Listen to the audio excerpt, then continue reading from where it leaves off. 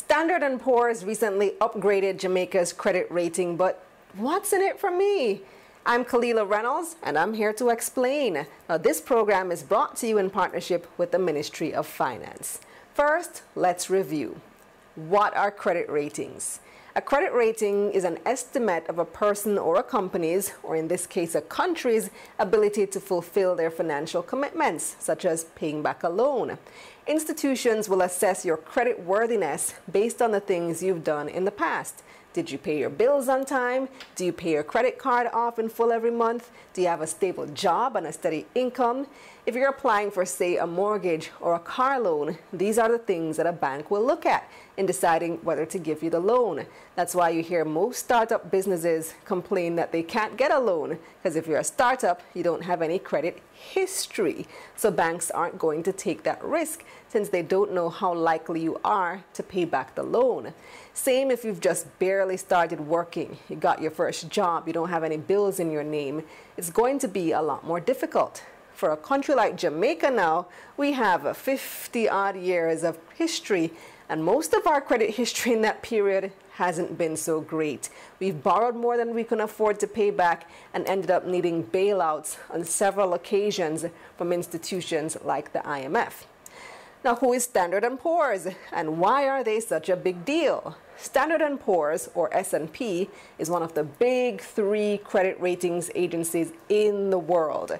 The other two are Moody's and Fitch. They're based in Lower Manhattan, New York City, near Wall Street. So they issue credit ratings not only on countries, but also on large companies and individual instruments as well, such as bonds. Remember, I explained the concept of a bond a few weeks ago in Money Mondays. Bonds are simply a different type of loan. If you buy a company or a country's bond, you're lending them money at a particular interest rate for a specific period. So you can see why a credit ratings agency like S&P would rate a bond. The rating will tell you how likely the company or the country issuing the bond is to repay you. And S&P ratings come with a lot of credibility, so it's very good news for Jamaica that they've upgraded the country's credit rating.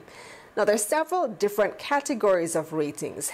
S&P assesses different things about the country. They look at our currency, they look at our short-term risk, our long-term risk, and many other things. And they have a scale that they use to measure it. Unfortunately, it's not a simple scale like from 1 to 10. For their long-term ratings, AAA, top.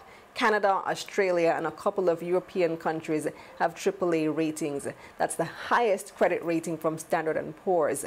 Moody's and Fitch have their own systems that use a combination of letters and numbers.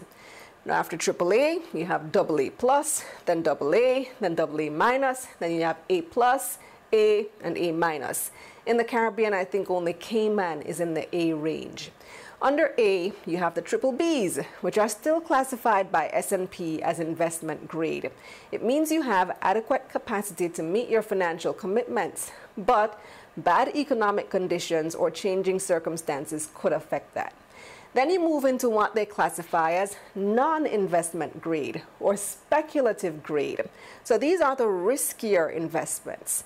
At the top of the speculative grade are the BBs, and Jamaica actually has one rating in the BBs. S&P just upgraded Jamaica's transfer and convertibility rating to BB-. Now, transfer and convertibility rating has to do with our currency. This rating measures the risk that a country would impede the ability to convert local currency like Jamaican dollars into a foreign currency like US dollars and transfer those funds to a creditor overseas. So this rating by S&P supports what the Bank of Jamaica and the government have been saying, that our foreign reserves are pretty strong. This being our best rating of the bunch, Standard & Poor's is saying there's less risk than before with our currency. Investors are less likely than before to face challenges converting their money to US dollars if they needed to. And that's a big vote of confidence in Jamaica's foreign exchange market, where we've been seeing this two-way movement of the Jamaican dollar over the past few years, rather than the one-way movement that we'd become used to. Beneath the BBs, you have the Bs, and this is where Jamaica's other S&P currency ratings are now. The long-term foreign and local currency rating was just upgraded to a B+ from a B, and the short-term foreign and local currency sovereign rating remains the same, still at B. B means that the country currently has the capacity to meet its obligations, but adverse business, financial, or economic conditions would likely impair that capacity. And that's fair enough, given that we're just coming out of a standby arrangement with the IMF, and the standby arrangement was pretty much premised on the very same thing, that we can meet our debt obligations, but just in case something went wrong, we would be in trouble, and the IMF was standing by. Meanwhile, S&P says the outlook for Jamaica remains stable, and stable means that the rating is not likely to change. Under B, you have CCC, then CC, then C, and then under that you have R, which means you're under regulatory supervision. After R, you have SD, which stands for selective default, meaning you've defaulted on some of your obligations, you haven't paid them back. And then the worst rating is D, which stands for default, which means you've pretty much defaulted on everything. And then NR simply means not rated. Now, I want you to take a look at this chart compiled by the website Trading Economics, which is a resource that I use often. Lots of great statistics over there over a long period of time. And this particular chart shows Jamaica's history of credit ratings from the Big Three, dating back 20 years to 1998. And you'll see that B+ with a stable outlook, where we are now, is the strongest we've ever been during that time. Look how far we've come, climbing all the way back from almost the bottom of the barrel, selective default, in February 2013, moving up to the CCCs, then B-, then B, and now B+. The last time we were at B+ stable was 2001. That's 18 years ago, and that didn't last. We'd been climbing steadily for the previous 3 years, then we peaked at B+ stable, and it was downhill from there, hitting the CCCs before that selective default in 2010, which was the year we entered a standby arrangement with the IMF under the Golding administration. And then we started climbing moderately, only to hit SD again in 2013. But since then, over the past 6 years, it's been steady and consistent improvements, the longest period of consistent improvement on this chart.